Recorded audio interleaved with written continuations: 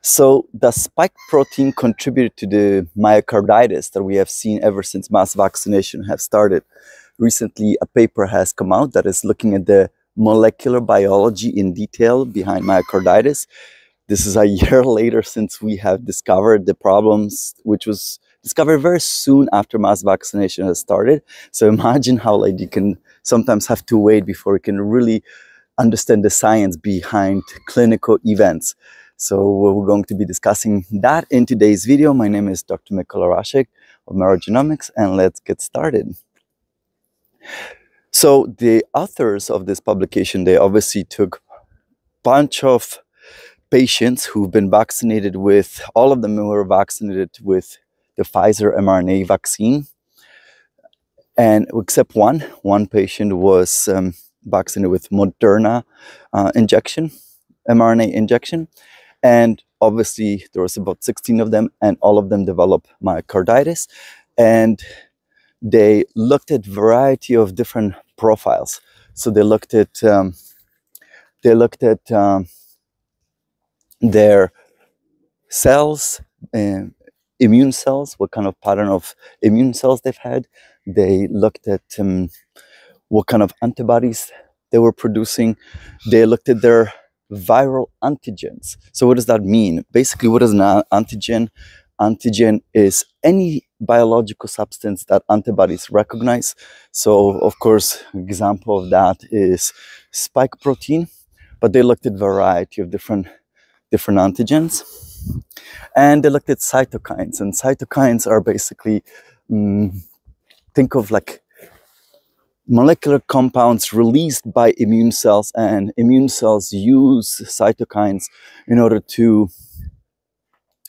to communicate with themselves and influence immunological response in essence. So then all of that can provide you information with what kind of immune response is happening in an individual. And of course, they compare that against 45 people who were vaccinated with Pfizer injections, and they never developed myocarditis. So then the question, of course, is can we learn potentially why myocarditis is happening in some individuals than others?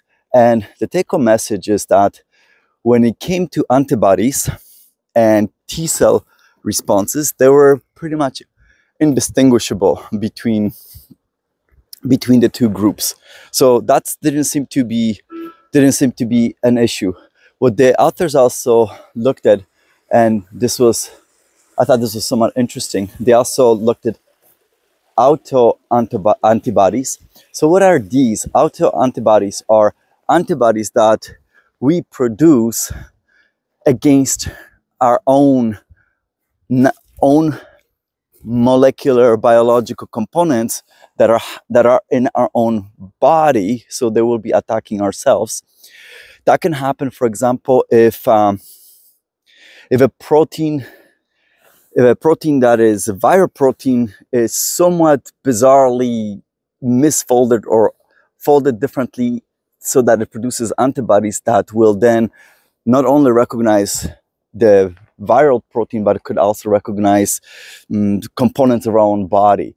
And again, there was no issue there, no differentiation between myocarditis patients versus those who healthy controls.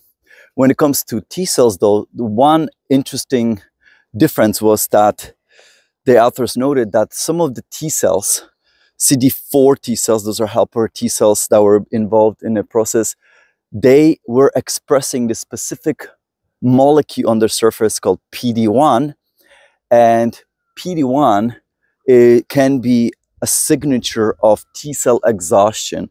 We talked about T-cell exhaustion in the past, so that was interesting as well. And then finally, when it came to cytokines, the authors also were able to show that indeed the myocarditis patients had a different cytokines pattern than healthy controls. And in essence, basically, the cytokine pattern of these individuals with myocarditis resemble that which is seen as, I believe it's called multi-system inflammatory syndrome in children. We are talking about basically innate immunity cytokine pattern that leads to wholesale inflammatory issues that has been observed sometimes can be observed in children. So clearly some inflammatory issues that is being present in myocarditis patients. But the biggest surprise and the gist of what we're trying to get to in today's video is that these individuals with myocarditis had an elevated spike protein, and this specifically full-length spike protein in their blood.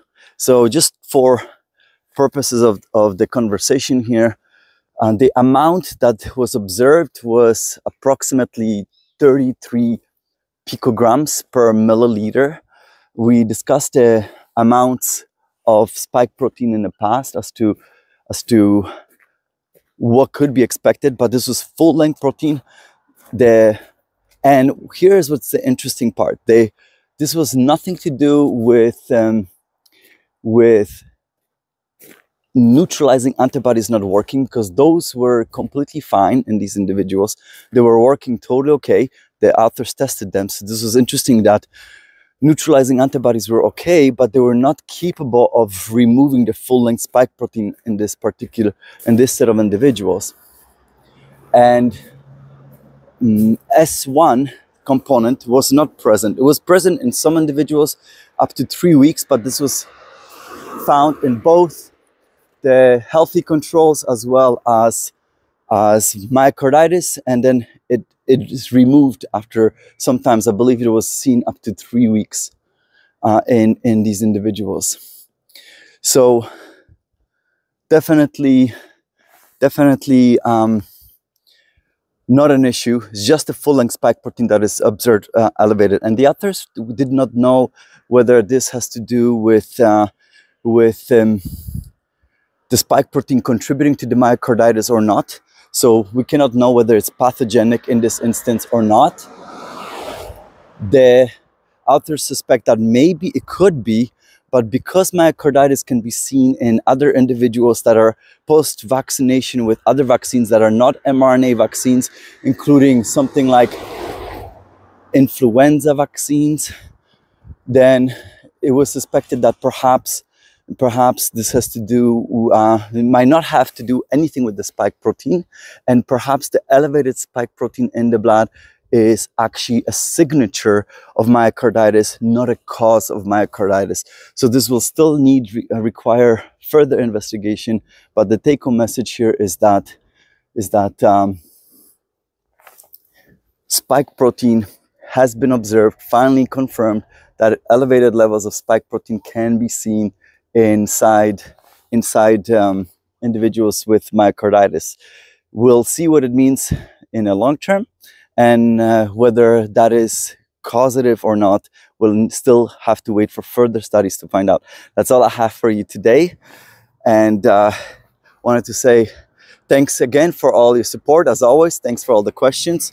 Thank you for coming to the COVID Q&A events, where I'm getting a lot of hints as to what we should be focusing on in these scientific videos.